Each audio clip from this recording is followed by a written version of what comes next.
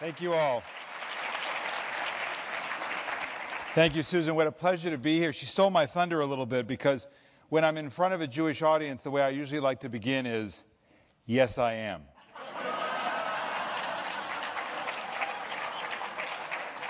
And I like to allow for a little space in the room because, as you all just demonstrated, there's a moment of some surprise with this Irish-looking punim.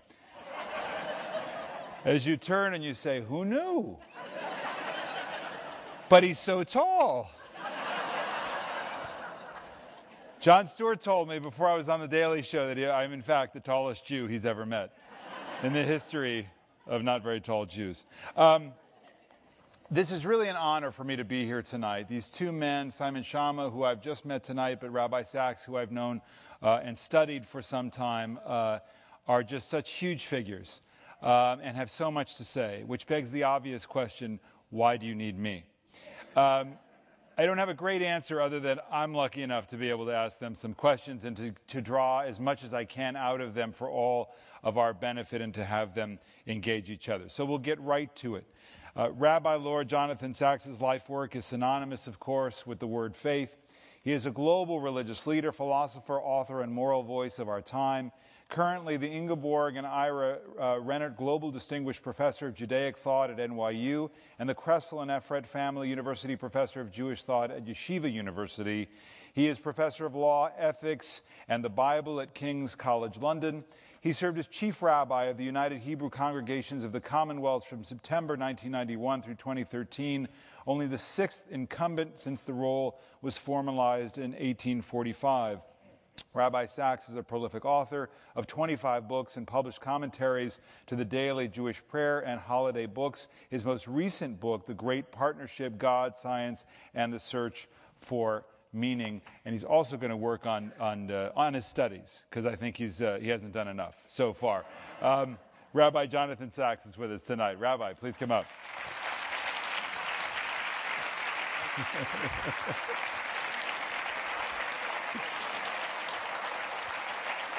My wife always tells me, when you talk about faith, it just gets so serious all the time. So we have to laugh a little bit, right? Professor Simon Scham is with us as well, a prolific author, prolific in his scholarly pursuits as a university professor of art history and history at Columbia University. Also a Brit, and is a master at conveying the highest level of intellectual thought to the general public. He's done so brilliantly. He's the author of 16 books. His latest project, The Story of the Jews, is his most personal to date, the culmination of many years in the making. The Story of the Jews was broadcast on television, and Volume 1 has been published in the UK and the US. This is a marvelous, very personal, incredibly emotional and expressive series, which I really urge you to watch. And since I'm endorsing, also of all Rabbi Sachs's book, A Letter in the Scroll, I think is required reading. I'm reading it again. It's in my briefcase tonight. Professor Scham is also the writer, presenter of more than 40 documentaries on art, history, and literature. He is the recipient of numerous awards, including an Emmy, a National Magazine Award for Criticism, and a National Book Critics Circle Award. Professor Scham, please join us.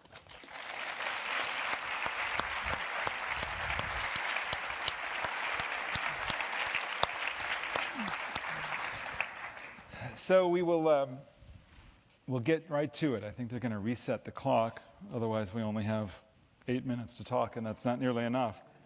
So the genius of Jewish survival. I've been thinking about this these past few weeks, and to me it is an invitation, really, to think about how Jewish survival occurred, why it occurred, and it also begs the question, in order to do what?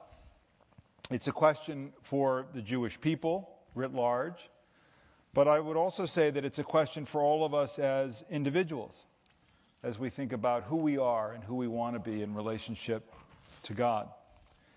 I'm going to start with both of you on a single question, and I'll ask, for the purpose of brevity and getting the conversation going, for just a sentence or two in reply, Rabbi Sachs. Why have Jews survived? I think we are the people who were called after Jacob's wrestling match with the angel. He was given the name Israel, he who wrestles with God and man and survives. And to my mind, the most significant sentence in that encounter is when the angel, as dawn is about to break, says, "Let me go." And Jacob says, "I will not let you go until you bless me." And somehow we have wrestled with some of the worst persecution and suffering any people has ever known. And we have said to every tragedy, "I will not let you go until you bless me." So we are not only the people who survived, but the people who took out of every crisis some new generativity, some new creation. And out of every bad thing that happened to us, we were determined to bring a blessing out of the curse. Simon? Well, that's very poetically beautiful, and I don't say that skeptically at all, but inevitably, Jonathan and I were saying, actually, we come at these mighty and taxing questions from a slightly different point of view. And the more prosaically historical view is that whether through a blessing or whether through necessity, Jews really had a code of ethics as the core of their collective existence, rather than the markers of what were commonly taken to be the way to survive: power, armies, monuments, force. Which is not to say that we were not in the force and monuments business through the biblical period. we certainly were, but it was, for me, if I had to take one moment out of the Bible, it would be a much less poetically profound one than Jonathan's. It would be the possibility of Uriah reproaching King David for iniquity. The possibility of a dialogue between morality and power is so central to Jewish existence. So when, as inevitably, all those markers which were assumed to be a source of strength, the list I've just mentioned, were ripped away from us, the way to survive was with everything else, was with reflection, spirituality, and ethics. And, on and on through generation and generation, right to this moment in Israel and in the Galut, in the diaspora now, that same argument between power and not power, power and... I'm not saying that it's a zero-sum game. That still goes on, I believe. If I can just add to Simon, I think, Simon, my favorite anti-Semite is Nietzsche, because he was, that rarest of things, an original anti-Semite. Everyone else hated Jews because they rejected Christianity. Nietzsche hated Jews because they created Christianity. Voltaire too, actually. Yeah. Voltaire too. And to my mind, Nietzsche framed the choice, which Simon has rightly laid before us, because Nietzsche's philosophy was based on the idea of power. And the Jewish choice was always the power of ideas. And that makes us central, I think, to the human condition. You write in a letter in the scroll the following: Moses realized that a people achieves immortality not by building temples and mausoleums, but by engraving their values on the hearts of their children, and they on theirs, and so on, until the end of time. Is that ethics-based? Is that a spiritual blueprint? Is that different than a people who go through oppression and savagery and massacre and hold together, somehow hold together? What's specific about that prescription? Well, I think, Jews came up with this sentence in the first book of the Bible that every human being, regardless of class, color, culture, or creed, is in the image and likeness of God. So Judaism created this idea of a society of equal dignity. Now, that's been a human search for a very long time. And most people, to echo Simon, have looked at it in terms of either wealth or power. You can be a communist and say we achieve equal dignity by equal wealth. Or you can be in favor of participative democracy, we have equal power.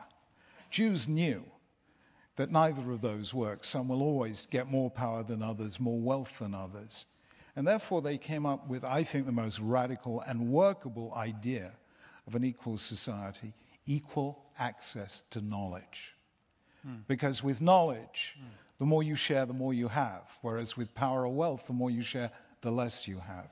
So I think we became the people whose citadels were schools, whose heroes were teachers, and whose passion was study and the life of the mind.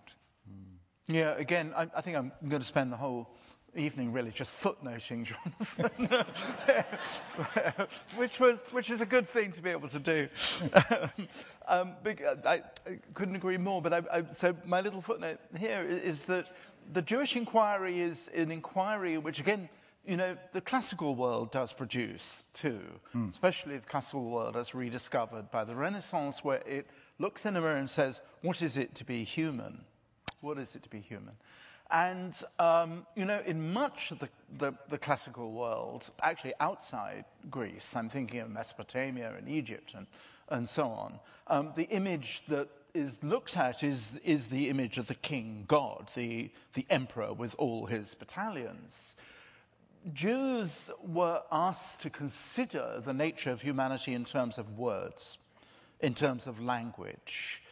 We now know through, you know, extraordinary kind of linguistic scholarship into the early origins of the Bible that actually vernacular Hebrew, it sort of precedes the writing of the Bible. Even if you push the Bible, which I rather do, I'm just a student of amazing scholars to about the 8th century, approximately the reign of Hezekiah, as a continuous set of redactable scripts.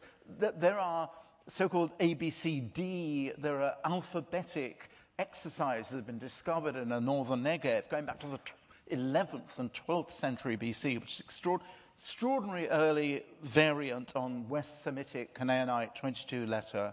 And if you think about that, it absolutely speaks to what Jonathan's just said. It is very hard to master hieroglyphic language or to master cuneiform if you're not in a very small educated elite.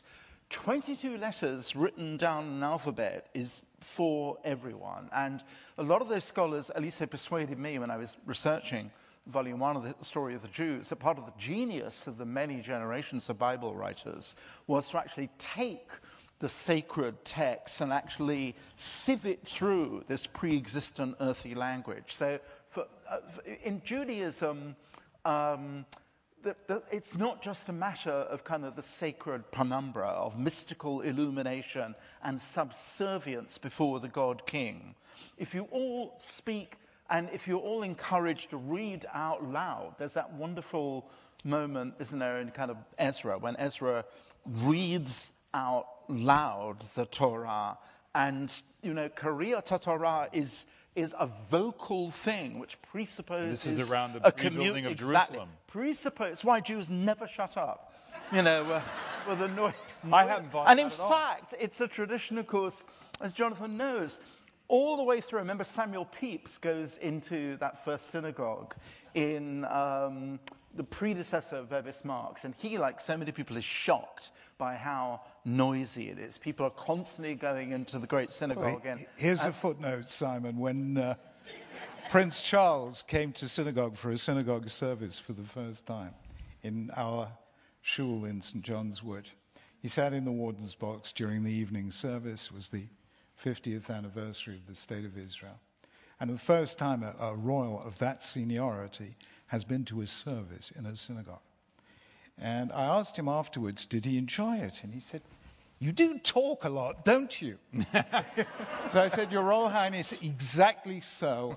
People say the art of conversation is dead. I say it's alive and well and happens in the synagogue when you're supposed to be praying." The thing about, but it's in the Talmud, Jews that non-Jews, there'll be a lot here, I hope. Jews essentially communicate by agreed mutual interruption. You know, that's our basic form of...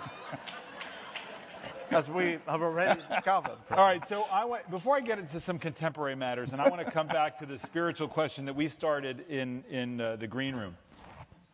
Simon, let me start with you. Can you describe a physical journey that you have taken as part of your Jewish life and what you learned from it? Physical journey. Well, it's an old Jewish story. It's a story of orthodoxy wandering away and kind of return, to make myself sound like a kind of errant Old Testament figure. But that certainly would be true. I grew up, is that what you want to know, David? I mean, I grew up in an Orthodox, but not Hasidic or certainly not Haredi, the word was unknown, background. But we kept kashrut, and I went to cheder. I was a cheder teacher, astoundingly, for a little bit. And so, went through all that, and then, many things happened. Adolescence happened. The nuclear disarmament movement happened. Marxism happened. Cambridge University happened to be in a different way from Jonathan. Jonathan had the fortitude to resist the 60s and its manifestation in Cambridge University. But we were together at Thompson's Lane, I guess. Mm. Yes, we were in the same shul in Cambridge, which I was there every Shabbat. So I became, I suppose, insofar as I was still Jewish in that way, and this I know interests you very much, David, a Jew of comfortable social habit, I guess you would say. And that I think, you were egging me on earlier on to say, but that's not enough. And it probably isn't enough, really. And then it was very, and stop me if this gets really very rambly, it probably already has. I did write a book of Jewish history called Two Rothschilds in the Land of Israel, about Edmond de Rothschild, the French Rothschild, and the Shuv, in fact, the beginnings, really, the Chovevei Tzion, even pre-First Aliyah beginnings of the transplantation of Jews from Poland and Romania into Eretz Yisrael in the 1870s and 1880s. And there's a long story about that, which you don't want to hear. But I was the kind of historian at that stage of my life in Cambridge in the late 60s and 70s who felt that history was about writing the culture to which you did not belong. That part of history was really about a communion with people other than yourself in a different time in a different place. And there were also, when the book came out, it was, no one needs to dash out and buy it, but I have nothing to apologize for it. But my Auntie Esther never spoke to me again. I thought, I don't want to be dealing with this. So I ran away, basically, to to France, to Holland. But I had a little seminar in Cambridge, actually, which was just kind of post-biblical with a friend of mine called Nicholas Delange, who was Amos' translator and a great scholar of late antiquity Judaism, particularly of Philo. And we just had a kind of reading group. That's really, or you didn't come, did you? You did. You would have taught us. But it was it was just a wonderful thing. So it was my kind of philosophical secret, and it became more murky and more cowardly as I went on until. But it was always there. I always read. I read Jonathan. I read Leo, and I read. It was a voice talking to me. And then when the BBC producer phoned me up and said, after I finished, I can't remember what it was, a series on American politics, I think it was, yeah. He said, I've got the obvious idea for you, and you're either going to run 1,000,000 miles away, or you're going to have to do it. And he didn't have to tell me what it was. And that's why. I don't know if that... story of the Jews. No, it does. Yeah, it does. Rabbi Sachs, actually, Simon answered 2 questions in one, even though I only asked him the one. But that's what makes him brilliant. I'd like you, if you talk to us about your spiritual, religious background, how you grew up, but also for you, was there an actual trip, an actual journey of sorts that you learned something that was profound Jewishly? Sure. I went up to Cambridge in 1966, by which time Simon was already a legend. He was the Eloi, the prodigy of Cambridge. He'd just been appointed the youngest ever fellow of the Cambridge College. And it was wondrous in our eyes. On the other hand, we didn't see Simon all that often, I have to say, in the synagogue, until that moment that was a turning point, I think, in many lives, which is May, June 67. Yeah, that's true. Those very, very anxious 3 weeks leading up to the Six-Day War, when Israel seemed outnumbered, outgunned, and Assad spoken about driving Israel into the sea. We, who had been born after the Holocaust, thought, God forbid there's going to be a second Holocaust. And at that moment, a kind of frisson, a real sense of Jewish identity, touched an awful lot of people. And the fact that Simon used to come in every day to Thompson's Lane to daven mincha with us told me, wow, if Simon's here, this is serious. So, and that, you know, when that sudden denouement, this extraordinary victory, the question then really stayed with me. Until then, I'd thought Judaism is what a small bourgeois group in Finchley kind of do with their spare time. I suddenly realized that there's history here, there's peoplehood here. All of us felt connected to people whom we didn't know 3,000 miles away in a country that I'd only just visited for the first time. And so that question stayed with me for a year, and I decided the next year, the summer of '68, that I was going to make a journey to discover a little more about my Judaism. And I kind of came here to the States where I'd heard that there were a lot of great rabbis. I bought a Greyhound bus ticket for $100 and went all the way around, meeting every rabbi I could think of. And I met two rabbis who had a huge impact, who changed my life. One of them was the late Rabbi Joseph Soloveitchik, who had been, he was the leading Jewish thinker of the 20th century, but he'd written a doctorate on Neo-Kantian metaphysics, epistemology. He knew, he'd read everything. And from him I learnt that you can face the entire intellectual world of Europe and not be afraid. That was number one. But the really transformative impact came with my meeting Rabbi Menachem Mendel Schneerson, the Lubavitcher Rebbe. And that was an extraordinary moment that changed my life because, you know, the first thing I did was, you know, I'm a total schlemiel, you know. I come along to America not knowing where anyone is. And I asked, where do you find the Lubavitcher Rebbe? So they said, go to 770 Eastern Parkway. I took the subway there. I walked in. I said, I've come 3,000 miles to meet the Lubavitcher Rebbe. They all collapsed laughing. They said, there are thousands of people who come back next year. You know?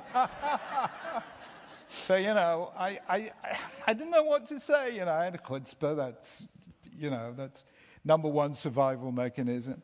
So I said, look, I don't know where I'm going to be. I'm wandering around the States, but I do know that I'll be with my aunt in Los Angeles. So if he finds, and spare me a couple of minutes, please phone through to this number.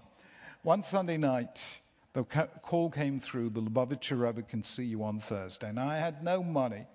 I just had this Greyhound bus ticket. It took 3 days nonstop on a Greyhound bus from Los Angeles to 770 Eastern Parkway. And I sat for a half an hour with this great man. And I thought to myself, what does he need to waste time with a schlemiel like me from nowhere with nothing? But I found it very dramatic because after he'd answered all my questions, he started interrogating me. What are you doing for Jewish life in Cambridge? I began I was terribly English in those days. It's rubbed off since. So I began this English sentence, in the situation in which I find myself. And he cut through. I mean, he was not rude like us. He cut through in the middle of the sentence and said, nobody finds themselves in a situation. They put themselves in a situation. So if you put yourself in that situation, you can put yourself in another situation. And so he challenged me to go to Cambridge and lead. He used to have something called a Verbringen, where thousands of Hasidim, and he would speak for hours, and every 20 minutes they'd pause and they'd sing songs. And if you were about to leave, I was about to leave for the next day, and during the songs you came up with a bottle of vodka, And he poured a little in a thimble, and the Rebbe would say, L'chaim, and that would be the Rebbe's vodka that you took with you into the world. So I go up to the Rebbe in front of thousands and thousands of Hasidim. And instead of doing what he normally did, it was say L'chaim. He turned to me and said, "You're going already?" I said, "Yes." He said, "Why?" I said, "Because I have to get back to university." He said, "The Cambridge term doesn't begin till the middle of October. I think you should stay." Now, how he knew, I don't know. But he stayed. I stayed. I said, "I can't stay because it's a charter flight and I can't." So the next morning, they kind of kidnapped me. They locked me in a room. I said, "How am I going to get back?" They said, "We'll tell the airline you're ill." I said, "How am I ill?" They said, "Tomorrow we'll take you to the Rebbe's doctor and he'll find what's wrong with you." And so I got to spend Rosh Hashanah with the Lubavitcher Rebbe, heard him blow shofar. I mean, it was a transformative experience. Why? Because in Cambridge, I met very, very brilliant human beings. In the Lubavitcher Rebbe, for the first time, I met a holy human being. And that, to me, was very powerful. Why is it so hard for Jews to talk about God and spiritual life, Simon? About personal relationship with God? Well, you can hear your own, your own wonder about that, amplified by my massive silence as you put it like that. We're not a confessional, well, at least I've never felt Judaism to be confessional. I think Jews argue about God, and they argue with God in the Bible, famously. And but the sense actually, well, at least I never had a very strong mystical sense. I mean, of course, there is Kabbalah, and there is a certain kind of Hasidic mysticism, and all that's very important. But I don't know. I mean, I belonged and grew up in a kind of more discursive, argumentative, verbally interrogatory kind of Judaism, and a huge amount of Judaism. Read the Mishnah and the larger Talmud, really, is about life on earth, right. Really. And understand, my question is more about my own spiritual longing. It's certainly not a judgment. I mean, because for you and for so many others, there's great satisfaction in that. I mean, it's a question for me, because I do think that so much of you find it in the scripture, you find it in our liturgical life. There is a very personal conversation with God, but I think in modern Jewish life, in my life, growing up as I have, and in my community, I find that it's more absent. Well, let me try a slightly different tack. I think actually, we've really broached this a bit, actually, and that's to say, first of all, God does not have a face in Judaism, as he does in Christianity. The notion of God as something that can be really embodied, as in the Christian tradition, is I was going to say abhorrent, that's too extreme, but it's certainly alien to the Jewish tradition. So the manifestation of God is in a set of teachings, and the teachings are overwhelmingly about how to comport oneself in this world. I think that's part of it, I think, actually. Rabbi? I think Jews seek God's face. Yeah. We seek God's face in our tradition. We seek God's face. Psalm 27 says so. I think Jews were, until relatively recently, the God-intoxicated people. I don't think there are any more profound conversations with God than in the book of Psalms. I don't think there are any more passionate love songs about God than the Song of Songs. I mean, it's extraordinary that anyone put that book in a canon of sacred scriptures, and that this is, eros is part of what it means to love God in Judaism. This is a passionate longing. And I have this feeling that something happened around 17th, 18th century. Somehow, exile had gone on too long. We say in our prayers, because of our sins, we were exiled from our land. God says through Moses, return to me, and I will return to you. For 16 centuries, Jews were the most pious people. They were not the people of the biblical age constantly tempted into idolatry. Yet wherever they went, they raised up scholars, they built yeshivot, they were fastidious in keeping the commands, and somehow redemption never came. There was a tidal wave of messianic longing around the time of Shabbatai Tzvi in the 17th century, and that was disappointed. And then, this huge, this gift by the Europe of enlightenment and emancipation, which is, play down your Jewish identity and become one of us. And I think Jews made the terrible mistake, I have to say, of opting for that bargain rather than keeping their faith. Because number one, all that enlightenment and emancipation led really to the worst anti-Semitism we have ever known and to the worst human catastrophe we've ever known. And it also became something very problematic because anti-Semitism in the 19th and early 20th century became something not only out there, but something also in here.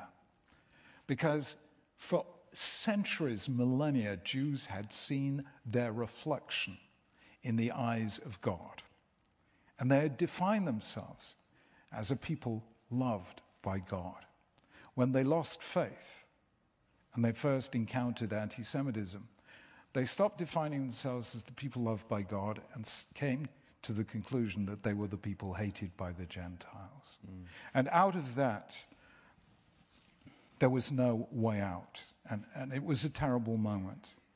So I happen to believe that you keep your faith whatever happens, because somehow or other, when you're drowning, you reach your hand up to heaven, and sometimes God grabs hold of that hand and lifts you. And that's my personal experience. Well, this is a very shocking thing to say about the Enlightenment, actually. Here we're going to disagree. I think it's terrible to blame anti-Semitism on the naivety of someone like Moses Mendelssohn. I'm putting words into your mouth a bit, but let's say he's a classic example of a maskil. And what is so deeply moving about Jerusalem, Moses Mendelssohn's great work, is that he presupposes, and I know what happened to his family and generations on, it's true, but he presupposes with the greatest blessed optimism that Jews can live out in the world without sacrificing their Judaism. And we're here in America, Jonathan, which is the product of Enlightenment optimism. I'm not critical of the Enlightenment, Simon. I'm saying the Enlightenment was a flight from particularity. And what we saw is the 18th century, the age of reason. In the 19th century, the return of the repressed, romanticism, nationalism, and so on. So I'm not at all critical of the Enlightenment. We would never... the Enlightenment was one of the great blessings of European culture, and I'm not negative about it one little bit. However, I have to tell you that in his letters and his diary, Moses Mendelssohn was one of the first, already in the 1780s, to pick up Jew hatred because he was roughed up in the street. In the park. And you know, he was one of the very first who had that intuition. The second thing is, in the closing 2 pages of Jerusalem in 1783, he defines Judaism as a burden. Bear this double burden as best you can.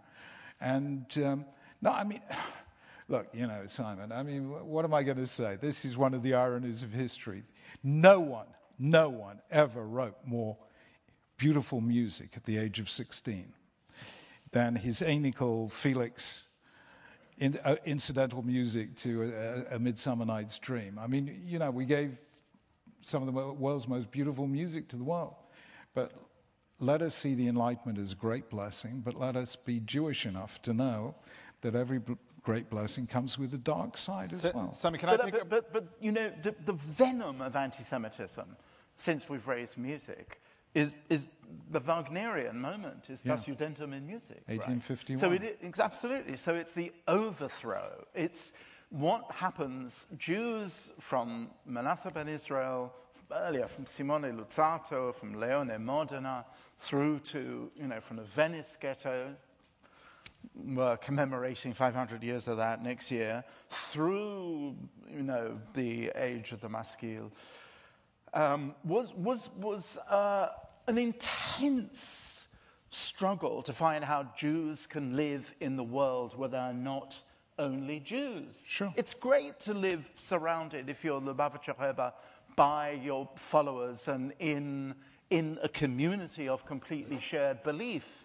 But a majority of the people here, maybe not a majority, are living out in the world along with non-Jews. The comradeship between Moses Mendelssohn and Lessing was a great moment in the history of Jewish life. I think Lessing's Nathan the Wise, which was his tribute to Mendelssohn, is one of the high points, one of the greatest contributions in the Enlightenment. It is an extraordinary statement of religious tolerance, way ahead of its time, still relevant today. And all I'm saying is this, Simon. I believe Jews must go out into the world. I've written books about this. I believe it. I've done it myself. I believe that to remain confined within the ghetto is a betrayal of what we're here for.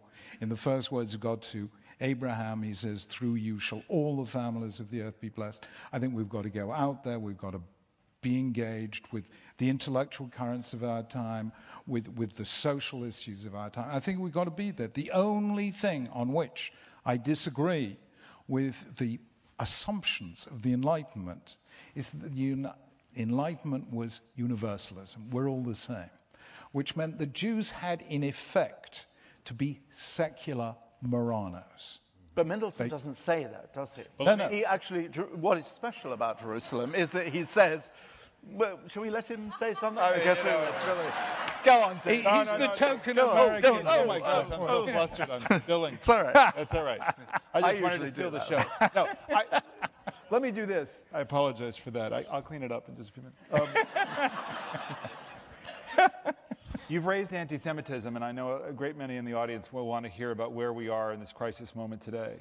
How do you see the crisis of anti-Semitism today? Is it different from this period that you've studied? The post-Enlightenment period of the lie of assimilation in Europe and the anti-Semitism that occurred then. What are we seeing today? How would you describe it? Is it a crisis? Is it something less? Well, it's a horrible marriage between the kind of, the poisonous venom, which will not go away, of classic post-Enlightenment anti-Semitism, that instead of Jews being accused of the blood libel, although they do go on being accused of committing the blood libel, Damascus, 1840, the Baylis trial in the early 20th century, the vampirism of which Jews were supposed to be guilty was capitalist vampirism, wasn't it? That was, Edouard Drumont, those terrible things. So if you read if you can bring yourself to read the obscenely vile charter of Hamas, you're redeemed only by its comic lunacy when it says be on your guard against Jews because they dominate Lions clubs and Rotarians, not any Rotary club I've ever been to. And so there are the kind of inadvertently idiotic things, but them swallowing the protocols of the Elders of Zion, hook, line, and sinker. Probably more people through the web now believe in the protocols of the Elders of Zion than at any other time since the forgery was made. But I said it's a marriage between that and ferocious anti-Zionism. Ferocious anti-Zionism. So I do think that kind of a lot of the, what Benjamin Netanyahu said, everybody should go to Israel, leave Europe, it's the end of the road, that I could not disagree with more. Part of actually what Jews are, I don't know, what I think Jews should be doing is actually bringing the long history of Jewish experience, the high points as well as the low points. For instance, give you one thing, example. Zionism is grotesquely caricatured as an entirely alien colonial incursion into a Muslim, Arab, indigenous world, as though there was, from the Bible to the 20th century. No Jewish history with any roots, with any living presence in Eretz Yisrael. No one's heard of Safat. They don't know about Luriadic Kabbalah, any of that long history. You tell people there was a Jewish majority in Jerusalem at the turn of the 20th century, they think you're kidding or lying or both.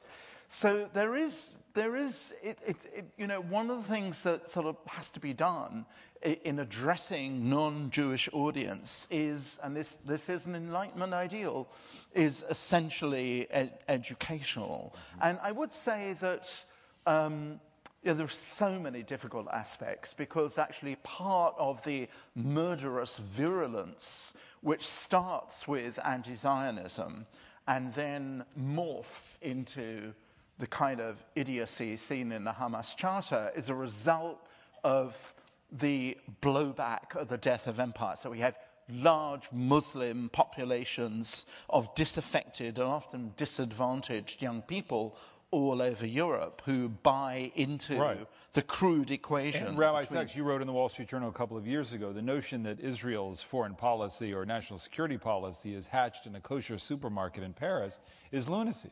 That's anti-Semitism. Yeah. How are these two forces, though, linked in a way that makes this a unique threat? Well, look, first of all, let's just, the first thing is the Jewish way of never being too intimidated is to make a joke out of it. So my favorite story is these two Jews in Vienna in a coffee house in 1933. One is reading the local Jewish newspaper, the other is reading the notoriously anti-Semitic rag called Der Stürmer. And the first one says, how can you read that? That's full of anti-Semitic, vile poison. And the second one, with a big smile, says, when you read your newspaper, what does it say? The Jews are arguing, they're divided, they're assimilating, they're disappearing. When I read mine, what do I discover? Jews control the banks, they control the media, they control the world. He says, no, if you want the good news about the Jewish people, always read the anti-Semites. The real question is this, and it's an interesting question. Anti-Semitism is a virus. Europe, after the Holocaust, created, it's the most sophisticated and complete attempt ever to strengthen the European immune system so that it could never be exposed to the virus of anti-Semitism again. 50 years of anti-racist legislation, 50 years of interfaith dialogue, 50 years of Holocaust education. And somehow or other, what a virus does to defeat any immune system is to mutate. So in the Middle Ages, Jews were hated for their religion. In the 19th and early 20th century, they were hated for their race. Today, they are hated for their nation state. That is a major mutation. The other thing that happened is you can cure an epidemic within a given population, but you are seriously in trouble if it spreads to another population. So while Europe was curing itself of the virus of anti-Semitism, meanwhile the Arab and Muslim world was getting infected by an anti-Semitism that was strictly European.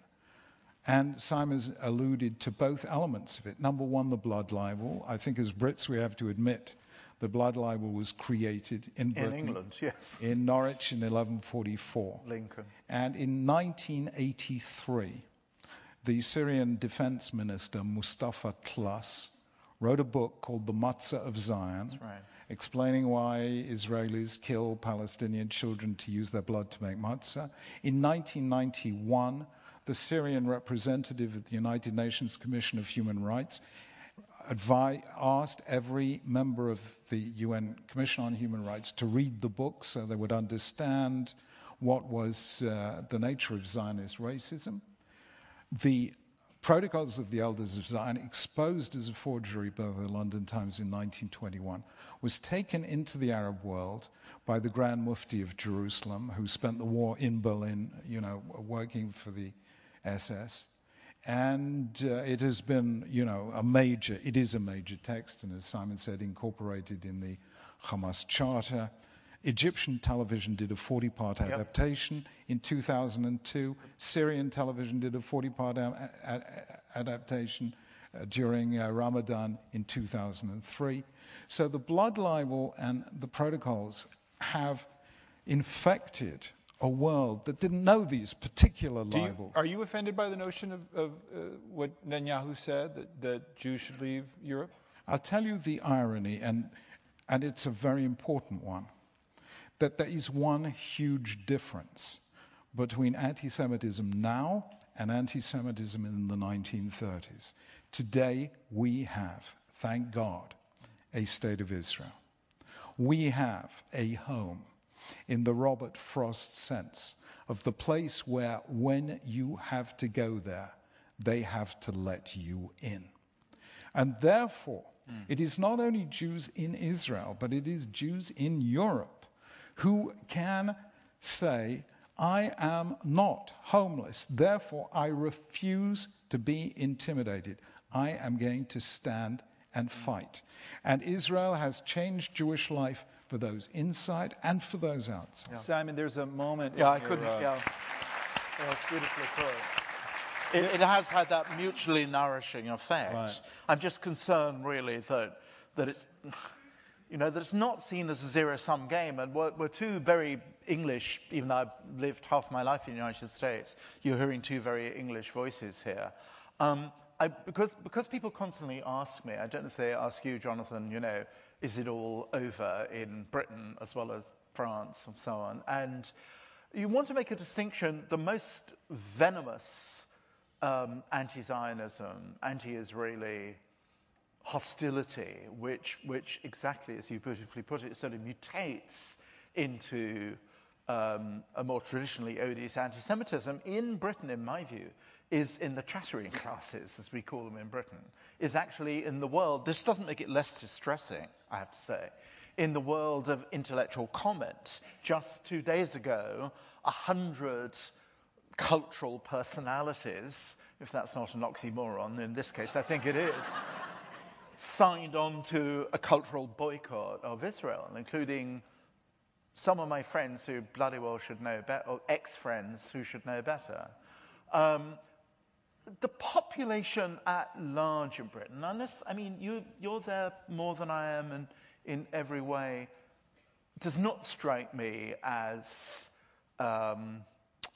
Munich, 1931, 1932, or at all. Although probably that's what German Jews were saying in Munich in 1931. Recorded levels of anti-Semitism in Britain, and I'm referring to the latest surveys, are actually lower than they are in the United States. Mm-hmm. So you're talking about a general population that is not anti-Semitic in the slightest. But there is an additional factor which I think is incredibly important, and I already said this 12 years ago in the EU headquarters in Brussels when we had the first European conference on anti-Semitism with Romano Prodi. We've done so since with Jose Manuel Barroso and Angela Merkel. And I said, and I repeat this always, Jews cannot fight anti-Semitism alone. The victim cannot cure the crime.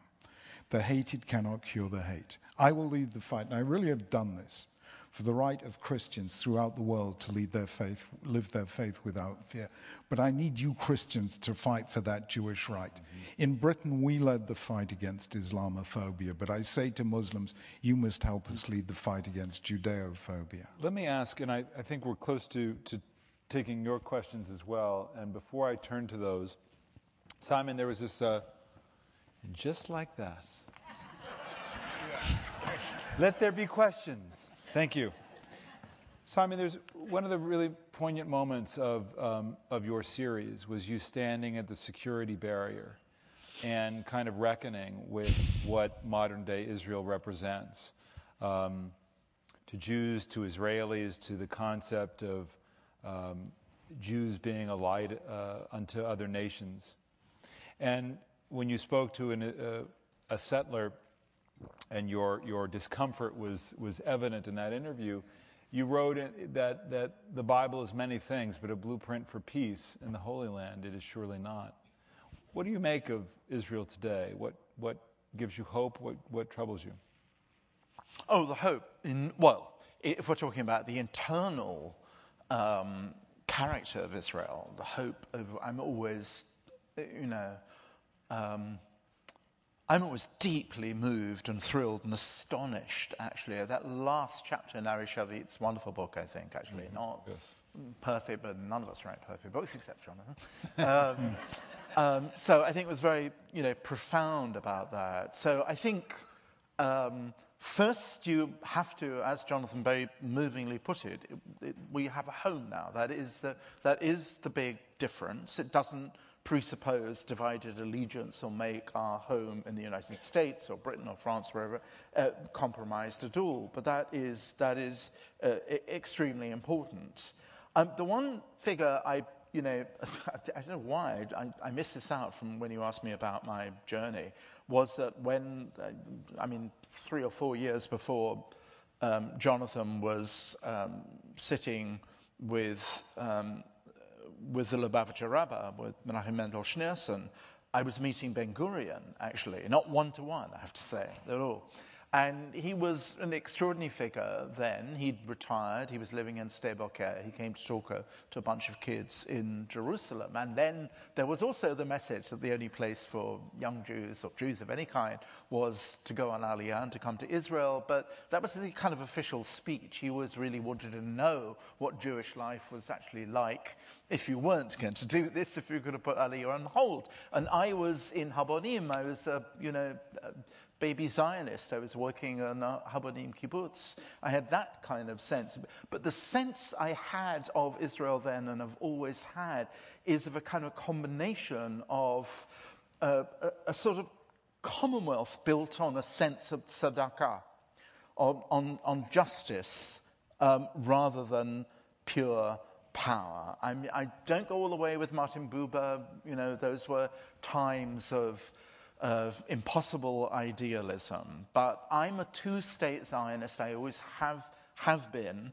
And, Israel is not a monolithic place. Half of Israel's polity, we'll see what happens in the election, half of Israelis also believe that there has to be some way in which the Palestinian population and the Israeli population live side by side. And the settler was someone for whom biblical prophecy about territory, messianic redemption defined in kilometers of real estate was the most important thing. And that I think and still thought and still think is kind of profoundly misguided. But Israel is, apart from other great miracles, a true democracy in a region where democracy is not only absent, but shrinking with every day that passes. And Jonathan, when you look at surveys around the world that show that Israel is increasingly isolated, do you worry about its path? Do you worry about the role that Israel can play as a tie that binds Jews around the world? Look, I happen to think that Israel is an extraordinary human miracle. Israel has taken the Hebrew language, the language of the Bible, and made it speak again. It's taken a land that lay desolate for so many centuries and make it bloom again. But it has taken this scattered, shattered people and make it live again. And I think Israel is the most extraordinary thing. In terms of democracy, I call Israel a hyper-democracy. Every taxi driver is a political pundit who does better than the op-eds. And so I think Israel is an extraordinary place of creativity, diversity. There's more diversity in this tiny country than you'll find in whole continents elsewhere. And I think it's incredibly, incredibly powerful. At the same time, it's also, I say the Greeks gave the humanity the concept, and it's a very powerful concept of tragedy. And I say that because there was never an Aeschylus or a Sophocles among the Jewish people. Instead, we had an Isaiah and a Jeremiah. Jeremiah, yeah. And I said, Judaism is the principal defeat of tragedy in the name of hope. And what I see in the Middle East is one of those things I never expected. It is an unfolding Greek tragedy in a nation and a culture that always lived by the principle of hope. So I've always said that no Jew, knowing what we know of history, can be an optimist. But no Jew worthy of the name ever gave up hope. And it is no accident that Israel is the country that called its national anthem Hatikva. That is the song Israel sings for the world. And so I think a day will come as we see Syria, Iraq, now Libya, Yemen, and other places collapsing into chaos, into barbarisms and crimes against humanity of a kind we haven't seen since the Middle Ages. And there is Israel doing its little thing of showing that in a region of the world that never really knew democracy, you can be a successful democracy. In a country that has no natural assets except its people, you can move from a third world to a cutting-edge first world economy. At some stage, there must come a time when peace will come, if only. Well, they said about one of my predecessors, the late Chief Rabbi J.H. Hertz, who was a fairly argumentative guy. I would never come into that category at all, son. No. The Dictionary of National Biography says about Chief Rabbi Hertz that he never despaired of a peaceful solution to a problem once every other alternative had been exhausted. So I think one day peace will come, if only from exhaustion. Let me get to some of our questions here, and we'll try to get through as many of these as we can, so maybe we'll try to be a little bit briefer. Now you are trying to provoke us. I'm sorry, I just thought I'd be ridiculous. What is your view of Israel's treatment of the Palestinians? It's a very unhappy situation. I mean, incredibly unhappy situation. You can't but look, actually, at what Palestinians have to go through in order, for example, to get to, from one bit of the West Bank into Israel to work and not feel desolate about it. But it's, as I said, it's essential. First of all, it's essential to make a distinction between Hamas-ruled Gaza and the West Bank. And as we know from the negotiations between Olmert and Mahmoud Abbas, Abu Mazen, in 2008, it's possible to actually come to some sort of understanding with the Palestinian Authority, but it's incredibly difficult to do so with Hamas. But the argument, part of the argument that's going to happen in the next election will be, do we have a partner to work with or not?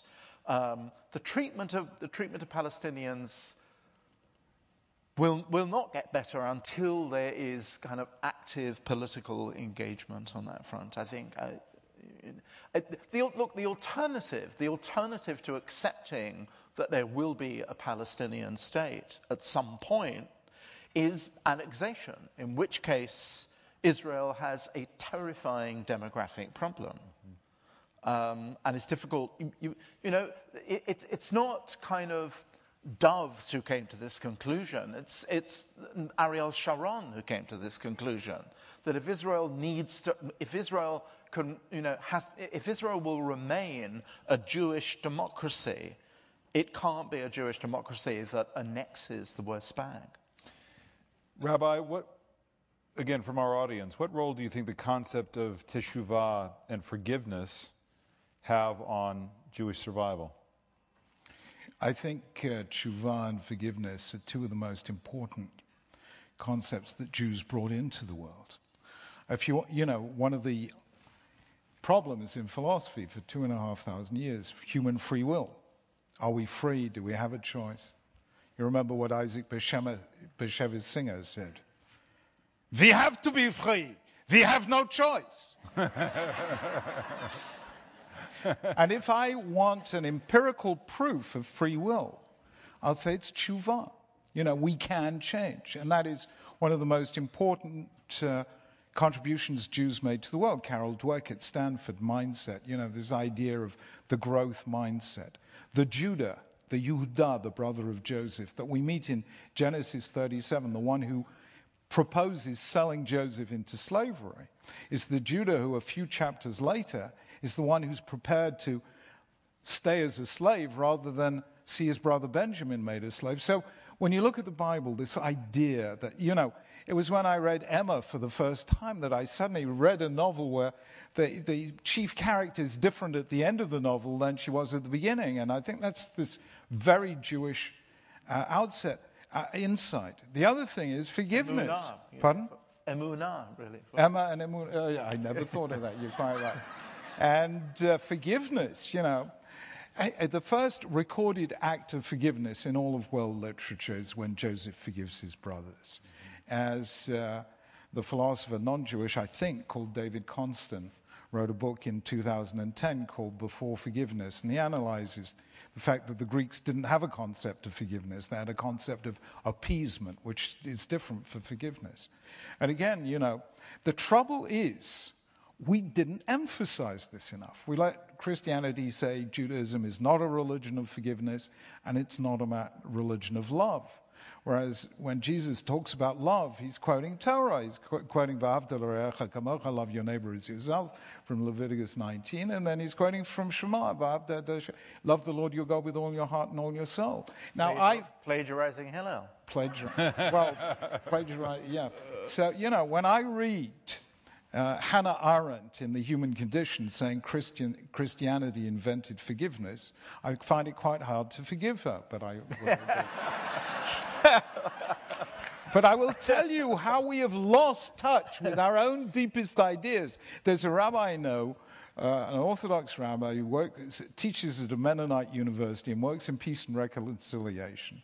And he goes around the country to places where there are very few Jews, and he talks about peace and reconciliation. And he told me that he went to one town where there weren't that many Orthodox Jews, but an elderly Orthodox couple, hearing an Orthodox rabbi is coming to give a talk in the local university, sit in the front row, elderly, and he gives a lecture about love and forgiveness. And he tells me the man turned to his wife and says, he talks like a Gentile. Why did we give away our best ideas? And the finest idea we ever had was that God created the world in love and forgiveness, asking us to love and forgive one another. Another question here, does progressive Judaism have a future? And if so, where does it find its soul, and how best can it communicate that honest search? That's for you. Rabbi, I'm going to impute something into this that it kind of, I think part of this question about progressive Judaism is, to me, where the role of Zionism and Israel is in Jewish life among progressive Jews. Yeah. Is their Jewishness defined by their Zionism?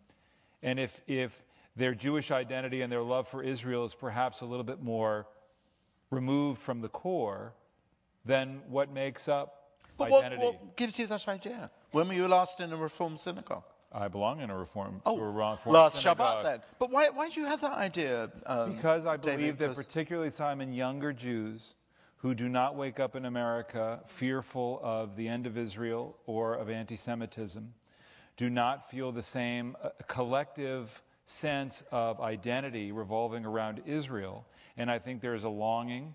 I think that there is a quest to know God, to be inspired, to have spiritual life, to have a sense of meaning and purpose. And I don't believe that collective identity around even arguing over sacred texts, which many of you unaffiliated Jews do, or even a deep interest in Israel's present or future is what motivates them and brings them together in community. That's my experience. I spoke just 4 days ago at the National Convention of BBYO, the B'nai B'rith Youth Organization, which is, I think, majority Reformed Jews in Atlanta. And I have to tell you, these kids know the joy of Judaism. their soul sings. They were noisy. Yeah, I mean, but I think, I knew a guy called Avram Infeld who used to, for some years, ran Hillel in America. And I remember him coming to me and saying, I've just been to a Hillel convention. They had an Orthodox service, conservative service, Reform minyan, and a Reconstructionist minyan. And all 4 minyanim were Karlbach. And I think that's one very powerful discovery. We were terribly cognitive. But at the end of the day, when Jews talk, they argue. But when they sing together. Az Yashir Moshe at the Red Sea, they sang a song together. So if you want to end the arguments, move from words to music, because words are the language of the Jewish mind, but music is the language of the Jewish soul. And I think that's what Reform have rediscovered, and it's going to reconnect us all. Do you think that's a real issue, what Simon and I were just going back and forth? I'll tell you, I think the problem Reform have with Israel is because of the way they've framed Israel. We identify with Israel by being pro-Israel at a political level. I think that is completely the wrong way to look at it. I cannot begin to tell you how wrong it is. Do you think it's just a reform, a denominational issue, or do you think it's in part generational, or do you think it's mostly that, mostly a reform, an unaffiliated Jewish issue?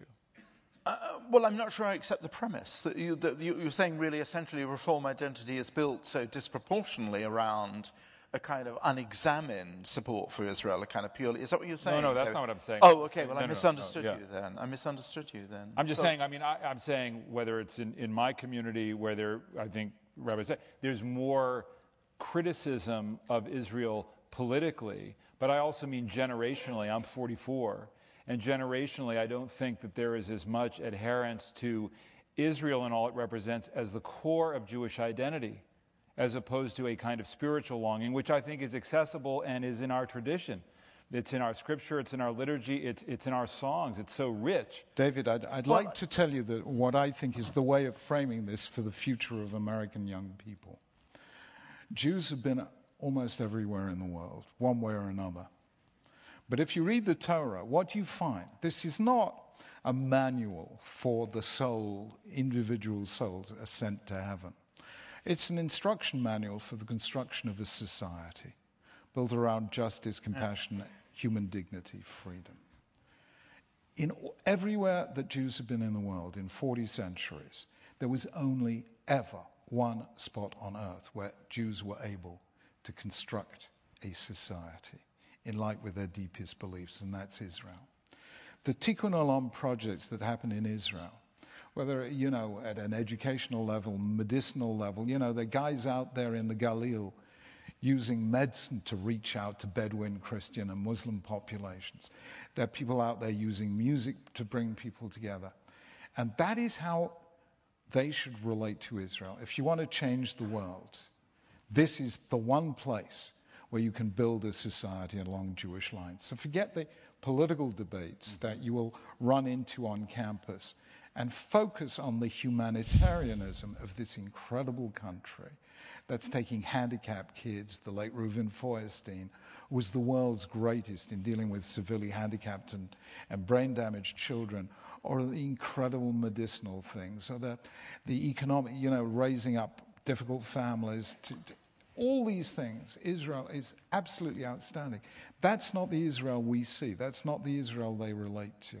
And that's the Israel every one of them could relate to. Well, there's so many things I want to say, unfortunately. First of all, I want to come back to your point, because I just want to clear this up. And there'll be a lot of people in conservative congregations here, Reform congregations, I'm sure, who know actually that one of the joys, because particularly in West London Synagogue, where I'm a member, I belong to two shuls on two different sides of the Atlantic. But the pleasure in detailed discussion of the Torah, of the Mishnah, of the Talmud is every bit as intense and preoccupied and elated in an intellectually complicated way in these communities as I imagine it is in in ultra-Orthodox communities. Secondly, I would say that division of opinion about Israeli policies is certainly, I don't know how one would actually measure it in the United States, but it seems to be something actually which does not divide along denominational lines. You can go to Israel, as you know, and you'll find plenty of critics, actually, of Yisrael Beitenu and the right-wing parties among the Orthodox. You know, Simon, I don't disagree, but what I think it's important to point out, whether it's in conservative or reform, it's not. There are vast members of these congregations who do not know our history, who do not know the liturgy. Of course, there are those who are, and I'm sure you're in groups that do, as I am in groups that do. But there are a lot of Jews, and they are more in Reform and maybe even conservative synagogues who do not know of these debates, who do not know of our tradition. I do believe. I mean, that's the best thing American Jewry has done in recent years is the Birthright program. Yeah. Which instead of talking about Israel, took kids right. to But Israel. I just wanted to take on that point. But I don't disagree with you that there is that robust dialogue across all communities. But well, I want to say one more thing, actually. Can I? Of course. I guess that's the most disingenuous question I've put all night. I already knocked over the water. I don't have any other dramatic. To Jonathan's point, I also want to say there is work. Look, we're living in a world in which there are three horrible, horrible problems. One is the slow death of the planet, not so great. Secondly is the colossal distance between rich and poor worldwide. The third is something which you and I don't think, speaking of the Enlightenment, we thought would happen. The hideous return of tribal barbarism and the most brutal forms of religious intolerance. If there's one thing that Jews can do outside Israel, here in the world, actually, and this is, waving the flag of Manasseh ben Israel and Moses Mendelssohn, is to talk, as you've been doing, this is your whole life's been about this, is actually the possibility of coexistence without the adulteration of your core beliefs. Yeah. You're the most distinguished example of saying those very things, and that is work to be done in the Golan. Yeah. Let me just add a little footnote, David, because you've been incredibly patient. And I say it takes us Brits a while to realize that American English... English... Notice how they use the term footnote, like they're going to... just a little something. It takes us a while to realize that not every word means the same in American English as English English. And one of the key examples is the word momentarily, which in English means briefly, but in American English means soon. And so people introduce me by saying, Rabbi Sachs will speak momentarily. Yeah, I know. And I reply, friends, rabbis never speak momentarily. The worst time what happened, I remember American Airlines flight attendants say, "It's all right, folks, we'll be in the air momentarily." And I thought, well, I hope not. What was the last point? What was Remind me, what was the question? Well, we were talking about Reform and conservative Jews. I don't know. It was spiritual longing. I know, but you were talking about... it's something he was praising you about the work you've done about the return to tribal hatred and My next book, yes, out in the States in September, is a protest against violence in the name of God. And it will be called Not in God's Name. That from heaven, God is saying, not in my name. It'll be the strongest book I ever wrote. And I'm reaching out to Christians, to Muslims. And let me tell you, David, I have spent days with an ex-Hamasnik from the West Bank who has become a peace activist. So I don't give up. What? Where?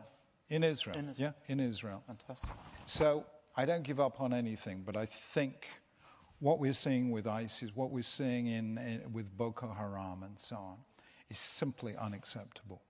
And we have to stand up as religious leaders and say, not in God's name. Amen. I want to... there's a final area that I'd like you both to weigh in on. And the question here invited something that I wanted to ask anyway, but I want to read the question because I thought it was well struck here. Where is the future of Jewish life? Zionists say Israel, Hasidim say Williamsburg.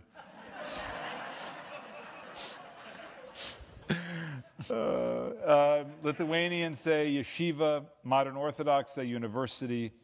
Where is the future? But I'm going to combine that with something that I was thinking about, that Rabbi, you've written about in a number of books, including Future Tense, which is if we celebrate Jewish survival, we must ask then to do what? So what is Jewish purpose in 2015?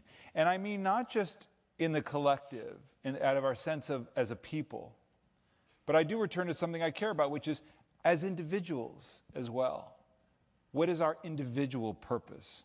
What is the point, the meaning of this survival that we as individuals take out as Jews into the world, as those individuals, but also as part of something larger?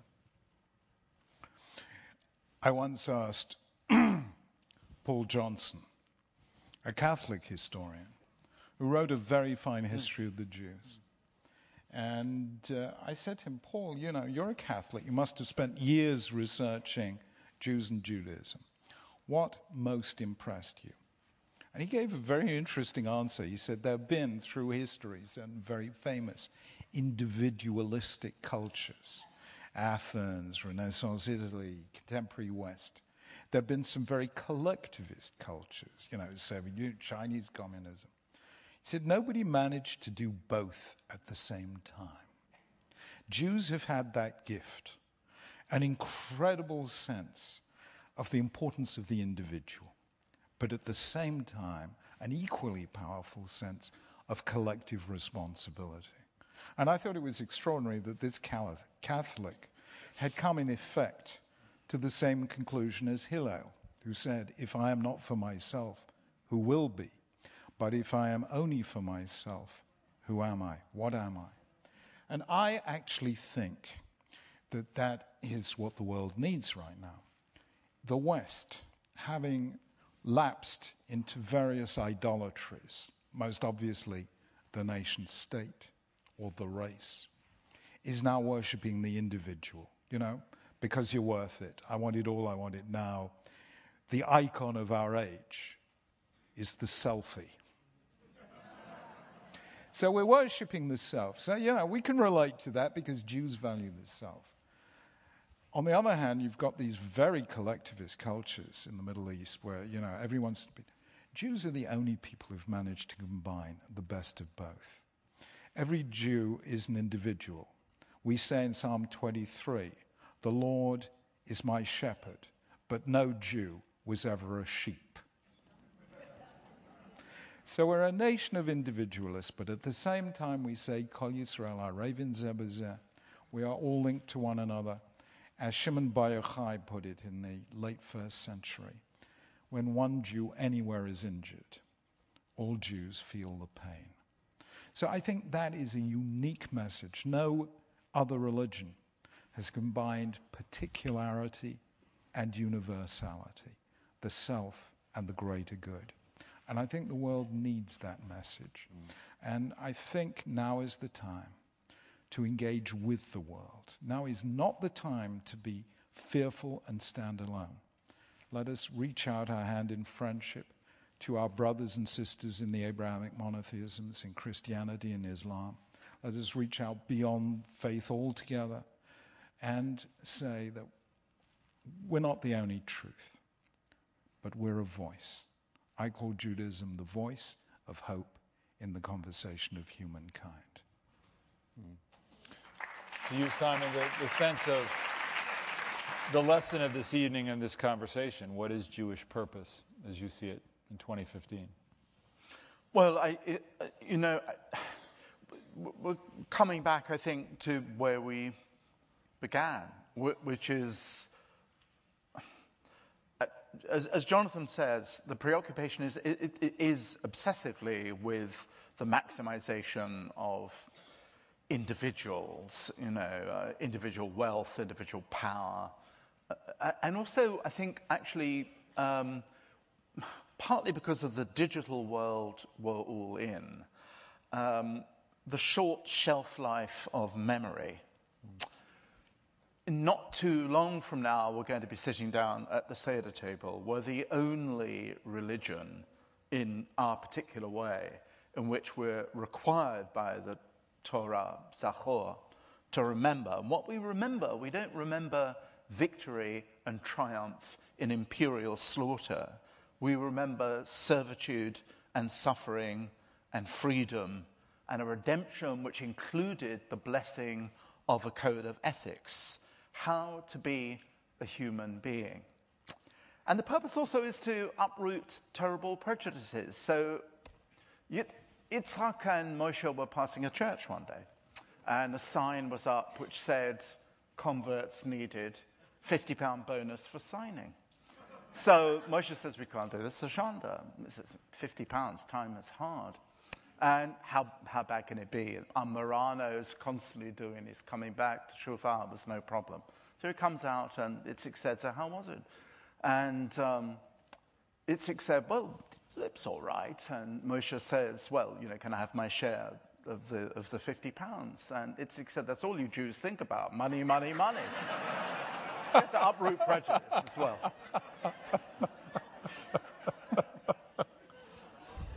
Over to you, Gregory. And my theory of how to fill an empty synagogue, put an enormous sign out front saying, no Jews admitted. That'll get him in.